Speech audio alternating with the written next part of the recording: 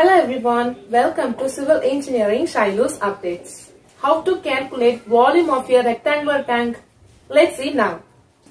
We know that 1 meter cube is equal to 1000 liters and 1 feet cube is equal to 28.317 liters. If your tank dimensions are length is equal to 10 feet, breadth is equal to 8 feet and depth is equal to 6 feet. Then your tank volume will be 10 into 8 into 6, which is equal to 480 feet cube. We have to convert this feet cube to liters. How to convert? As I have told you already that 1 feet cube is equal to 28.317 liters.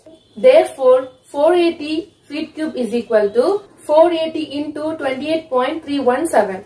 We will get 13,592.16 liters. That is, the capacity of your tank is 13,592.16 liters.